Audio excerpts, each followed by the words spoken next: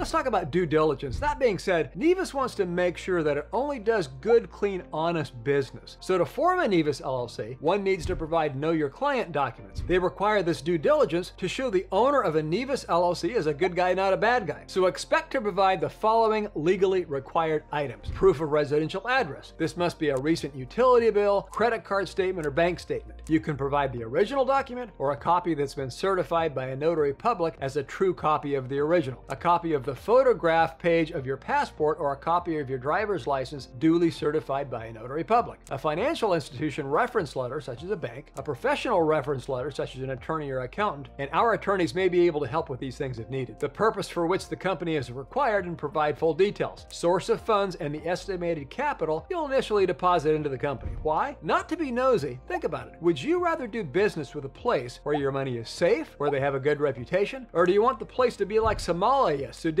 Venezuela, where bad guys run free, where somebody could seize your property on a moment's notice? So that's why. In addition, if Nevis did not collect due diligence, the OECD would impose sanctions on the country.